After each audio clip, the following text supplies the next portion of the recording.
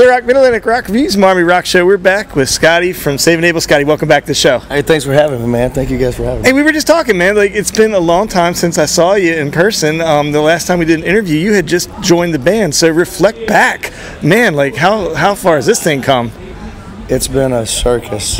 You know, we've grown again. You know, after I got out and saw what the band has been through, it's a miracle they didn't go home with us having to go back to that van and travel the whole country again. So we all crawled into a 15-passenger van and worked, and it's only by the good graces of badass Saving Abel fans we still get to do this. So let's talk about the album, the Bloodstained Revolution album, man. Cool album. And like, what did you feel that you brought to that album that might have changed or influenced the band in any way? They let me write. It was a miracle. So yeah, I came with the Bloodstained Revolution song. I had it for like 3 months. I'm like, I got these first two lines. I'm like, I don't get it. And the drummer's like, you have to write more of it. I'm like, I know, asshole. That's just the first two lines.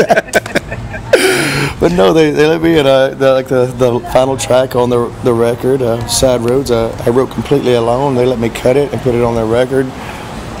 They just took me in as one of their own. Tell me a little bit more about that tune, because that has a real different feel than like everything else on that album that song does. It's the first time I've ever recorded a song that didn't have a drum set on it, or drums. And I got to be honest with you, because when they hired me, I didn't play 6 days a week or over 300 shows a year. And my son's very important to me. He's my everything. And I was home on break. I really don't want to talk about this, but I will. I was home on break, and he started singing because he doesn't talk. He's autistic, and he started singing his alphabet. And I got him a keyboard, and I caught him in the back, and he's going A, and he would tune the note A B C D, and he would change the notes A B C D, and I'm like, oh cool. So I'm gonna sit down.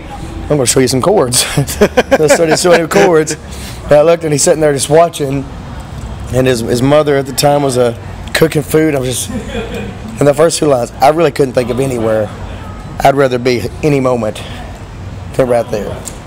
That's a great story, man, talking about that. I mean, just, and now I've changed a lot since then, but I truly mean that. It was a magical experience, and the song came out of life. I have such an even newfound appreciation. That song jumped out at me. I actually had it on here to ask you about at the end of the album. What it was that inspired that song? I'm so glad you gave it out. So another tune I wanted to ask on that album, a song about, was 15 Minutes of Fame. Does that about, what is it about? Is it about the music industry, or is it about like pop culture more, or? No comment. So next question. So we'll move on to that. Going through my gut emotion. You got me crying. You got me mad too. We'll stay with the crying. Yeah, I like that one better. Oh man. So no, it's a that's okay. We're very fond of that one, though. Very fond of it. So you and I talked like the first week you joined this band. I knew you were a fan of the band before you joined it. So what I want to ask you is, like, what was your favorite tune from them prior to joining the band, and has that changed? Do you still have a favorite from back then? Drowning. Drowning was my favorite then, and it's my favorite now. It's my favorite one to perform, believe it or not. So June 10th, you guys are going to be streaming a live show. Is that something you've done a lot of before, or have you done a lot? Is that, because that seems like a new thing, the streaming the live things to your fans? Yeah, no, we haven't done a lot of that before. I mean, of course, I look out and there's always somebody videoing, so someone somewhere is usually streaming. But it's nice that we're actually involved in it this time, because we have, well, you know, we travel a lot. And I come from a small town, and I never got to go see shows. So it's nice for us to be able to take it to people that don't get to go. Yeah, man, it's awesome. I did that with a band the other week, and it was so cool that I couldn't be with them in Alabama from where I was in Pennsylvania, but I felt like I was sitting with friends watching it, so it's great for your fans. It's great for us, too. Yeah. So you guys do something really cool with your VIP packages that I haven't seen a lot of other folks do. You get to pick a couple songs. Tell us about that. Yeah, we just decided to do that. Just decided to bring some fans on the bus and let them pick the songs. Just sit down with us with acoustic instruments and, you know, pick which song they want to hear. Most people want to hear "Addicted" or 18 Days, but I tell you, I love playing them. So it's just nice to, you know, for people to be a part of it. everyone seems to be enjoying it so far, and we do too because it keeps us on our toes a little bit. Yeah, they wake me up, and I'm like, "What? They're here now?" It's a unique thing, yeah. You don't get that too often in meet and greets. You can hear us mess up. You know, we're only people, and we only get to do this by people's good graces. If they want to hear the music, allow us to make it. That's the least we can do. Now you guys are non-stop touring band, but so you're on this tour now. You got our boy Shallow Side out there with you. What comes after this? I don't ask too many questions. I should probably know more, but the more I know, the more I stick my nose in shit. Does that make sense? Yeah, it does. What were you told, right? So, yeah, I just try to keep it simple. Remember that it's about the music and have fun, and I just made so many friends all over the country just since I've been with the band. That's why I realize now why they're famous. It isn't because they have fans; it's because they literally have friends all over the country. You play that many gigs, you win one or two people at a time. Eventually, they add up for a decade. So, funny story on the, we were just interviewing Eric from Shallow Side tonight, and he was telling us about a young lady who came up trembling and hugged him and said how much he was her hero, but she meant you. I was obviously her hero because she recognized me. Do you guys get that a lot? Is people confusing you and Eric? No, but they haven't been out with us. But they'll usually pick somebody out because they never know what I look like. Or the first time that happened to me was at a Buffalo Wild Wings with wing sauce all over my face and hands. Those little girls came up and they were just screaming at me, like, ah! I'm like, I don't know what to do. I don't know. I'm at Hooters eating wings. Now I feel like a bad example all of a sudden. Like, don't be like me, please.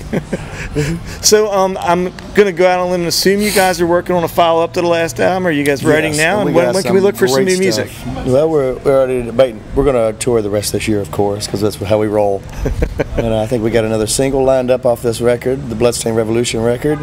And we have already got a pile of songs, wrote some really good ones that are going to be way better. We're very proud of them already. We get a lot of time, and we've moved up from the van to the bus.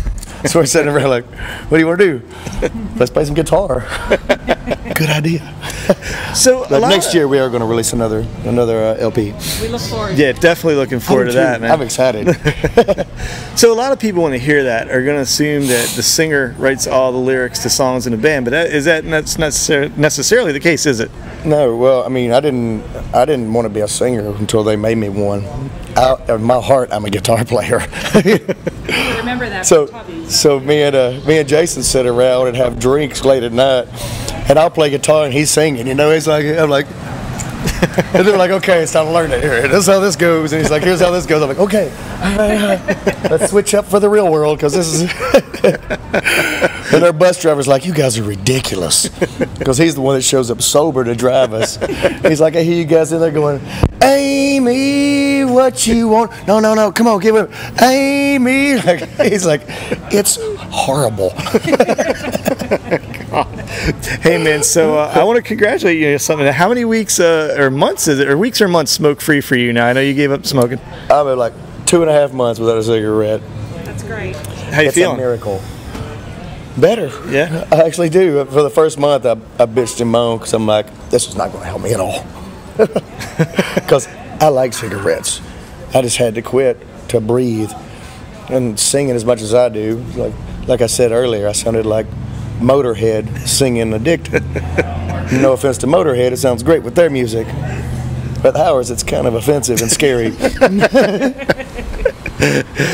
Man, well, we are looking forward to seeing you again tonight, and we've had a pleasure ever since you joined the band, man, and following you. So, oh man, thanks for joining us. I'm a very, very lucky man. Seriously, I'm so blessed and honored to be able to work with such an amazing group of guys and to get to meet people like y'all.